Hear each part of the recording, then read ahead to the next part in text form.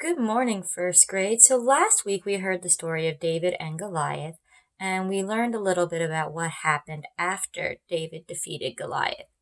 So this week's story is about David and a really good friend that David has. And so we're going to learn a little bit about friendship this week. So after defeating Goliath, David became a really big hero because of what he did, because it was something nobody else wanted to do. So at first, Saul was thankful for what David had done.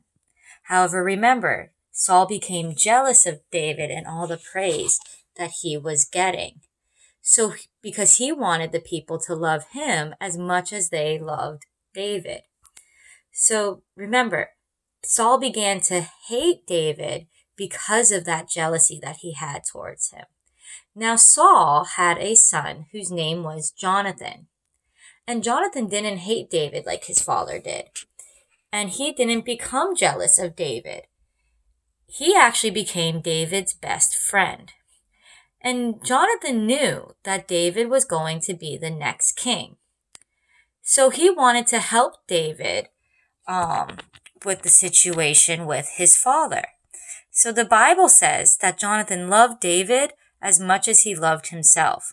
So Jonathan helped keep David safe until it was time for him to become king, because Saul became so jealous and hated David so much that he wanted to kill David. So Jonathan went against his father to help keep David safe. And so Jonathan knew how to be a true friend because he looked after David and kept him safe when Saul wanted to kill him. So friends are one of God's gifts to us. Because I know you guys have friends in your classroom, friends in your neighborhood, right? And they're a gift. They're someone that we can relate to, that we can talk to. So we need to learn to be good friends to others, right? Remember, we want to treat others the way that we want to be treated. So when you're thinking about how you treat your friends, are you being kind to them like you would want someone to be kind to you? Because Jesus says that he is our best friend. He knows all about us and he still loves us.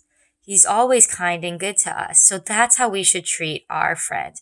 We should be kind to them, treating them with respect, not name calling our friends or being mean to them.